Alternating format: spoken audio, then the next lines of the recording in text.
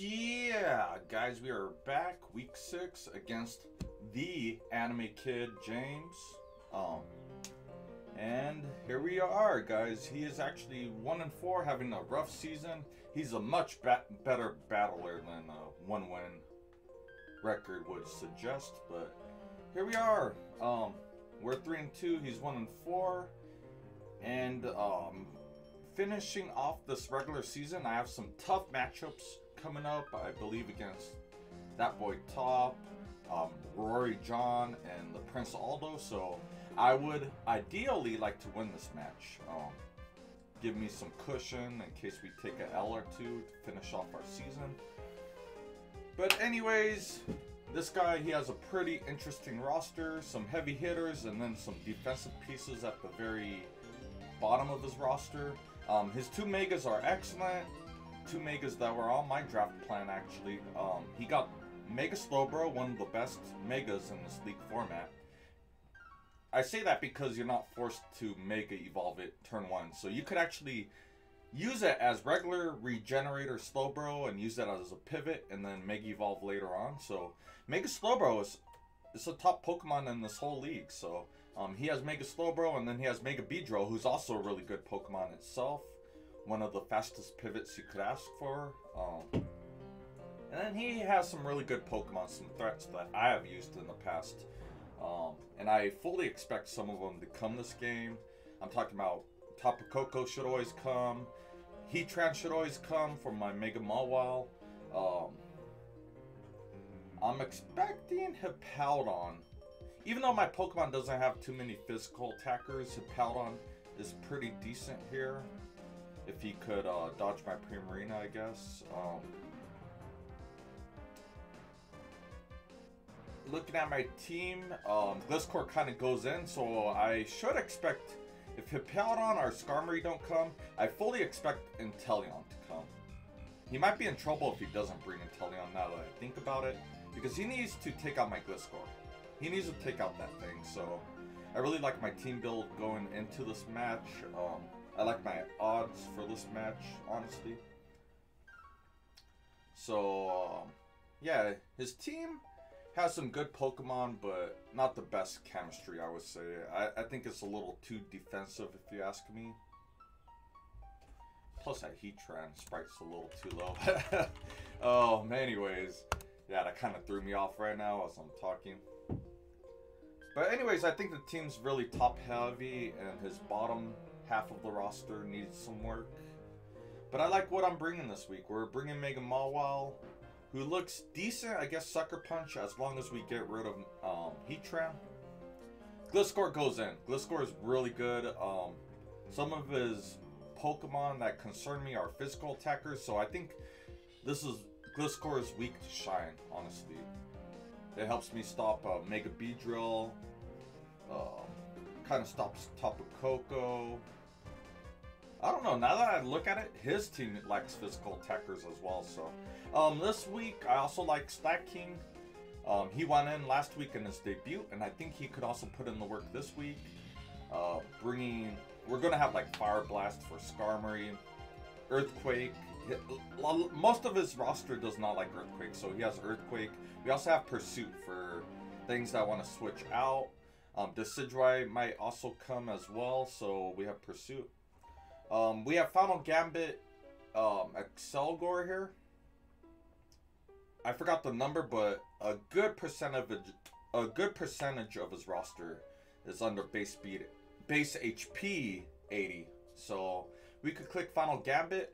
I don't think we're gonna lead it, but it's gonna be a nice mid-game play if he doesn't get rocks up. It will allow me to outspeed stuff like Scarf Koko and take that thing out. We could take out Beedrill. If I could trade my Accelgor for his Mega Beedrill, I'm more than happy to do that. Trading off a low tier bug for a Mega Bug, I'm down for that all day. We have Raikou, and this Raikou is actually going to be Scarf, I believe. What Scarf allows me to do is it's going to be Scarf Volt Switch, so I could outspeed Mega Beedrill and yeet out of there. We could we could Volt Switch out of there before it clicks Drill Run on me. So that's the game plan. And most likely my lead is going to be Primarina. Primarina has been one of my best Pokemon this season. One of my most favorite Pokemon to use. I wish when we had it before. I forgot what season I had it before, but I was not using that thing right.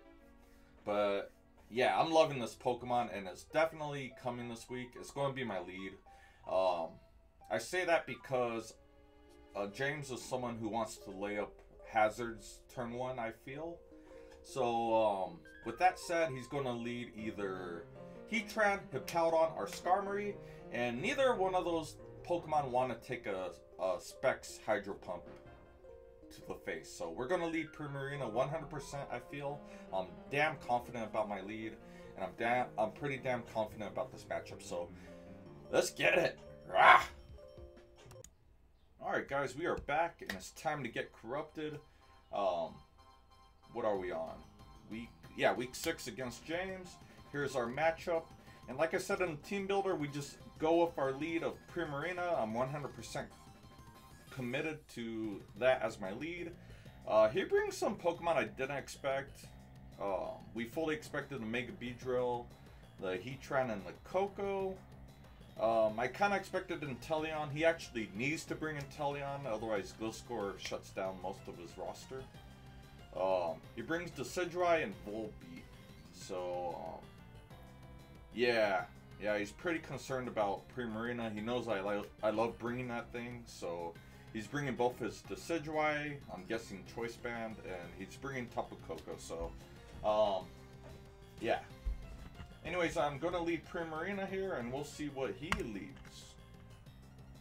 Once again, this is post-game. He leads Inteleon, fast U-turn, so I go Moonblast. I was about to go Hydro Pump, and I hit him with a Moonblast. We drop him to, what, like 16% health? And he was eject button, so this was like a hit and run scenario where I guess he clicks Tailwind and he gets out. And he eject buttons out into his Tapu Koko. He does not like seeing Primarina. He wants to get rid of this threat. I don't think he expected me to lead it. So he brings out Tapu Koko, and like I want to expect a U-turn or a Volt Switch out here, but yeah, I'm not going to stay in. I love Primarina this match. I love it in general, but I love it this match. I'm going to switch out, obviously. So I could have stayed in, of course, but let's not do stupid plays. It's way too early in the game. We're up 6-6. I could play more risky if I was like up 3 Pokemon or something, but it's a fresh game.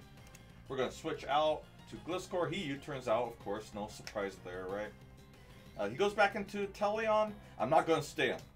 We're going to go back into Primarina instead of taking the Ice Beam. And I go for Moonblast? No, Hydro Pump, actually. So, we do half damage. We land our Hydro Pump, which I'm grateful for. And we switch into our normal type Slaking. And we click Pursuit and get rid of the Decidueye. So once again, the Slaking is proving to be an excellent addition to my team. We switch out. I see a Volbeat who's really passive. And I click SD, Sword Dance, I believe. No, actually, yeah, Brick Break. Brick Break. I expected when I was team building, I expected Heatran to always be switching into my Mawile. So we pack Brick Break, which I don't think it ever OHKOs unless he's like pure offensive. But if he's bulky, he loves Brick Break. But we do enough. We do enough here. I did some damage calcs at this point. And yeah, he has some bulk. So depending on the Heatran, a Brick Break and a Sucker Punch might be able to kill it, but I did not want to risk it. So I believe Sucker Punch at this point was like 13 to 19% possible damage. So I did not want to, you know, I gamble with my crypto. I don't want to gamble with this. So we're going to switch out. I'm not going for Sucker Punch here. We switch out to Slaking. And he misses Magma Storm. I know that feeling. I know that feeling. I have Heatran in the RDL, my other league. We knock it out. We knock it out. And look at this. I believe we're Assault Vest stacking here. And he has a physical Tapu Koko, which I found out was Choice Band based off the damage. He's doing. He's in 2-hit KO range with Wild Charge. He could 2-hit KO my bulky Slaking, my max HP Slaking. So I did some calcs. This ended up being Choice Band Tapu Koko. And I just say bye to Slaking, you know. He got his 2 kills. We go into Gliscor. He's locked into Volt Tackle, Wild Charge, and we U-turn out knowing he needs to switch out. And this time, instead of Brick Break, because there's no purpose, we SD up. We Sword Dance up. He goes for Thunder Wave instead of Tailwind, and we knock him out. 1 kill from Mawile. Knock him out with a +2 Play Rough. Snipe Shot, but we knock it out. 2nd kill with a +2 Play Rough. And here we go. I'm expecting Mawile to go in, right? Expecting him to fully go in and take out the last 2 Pokemon. The para worked. We got fully paralyzed. We would have done a Sucker Punch and knocked out Beedrill, right? But we get fully paralyzed, and I believe he goes for Drill Run here. He goes Drill Run, he knocks me out. And at this point, we just go Gliscor. He has a Beedrill. Gliscor came mainly for Beedrill, right?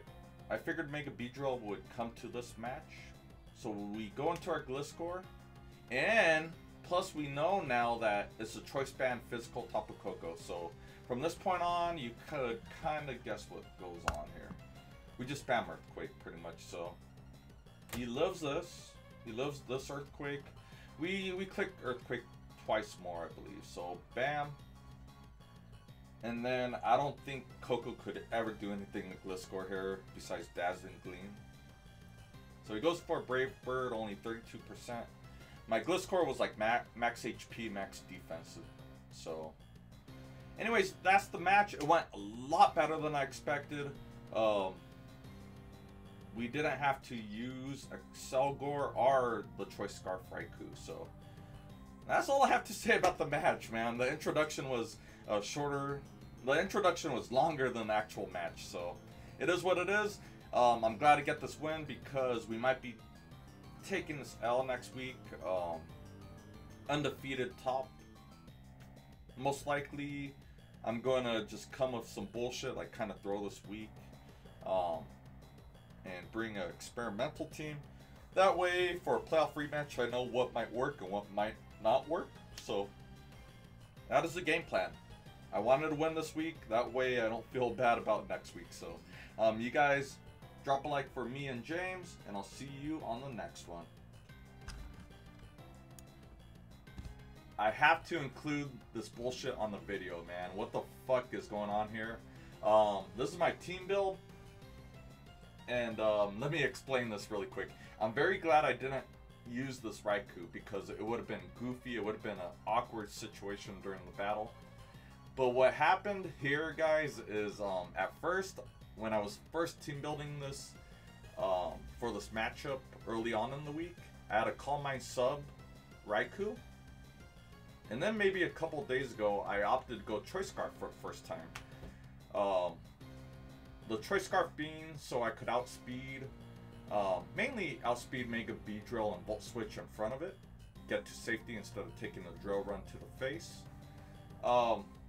So we did Choice Scarf. I put 80 speed EVs, which would allow me to outspeed max speed Mega Beedrill.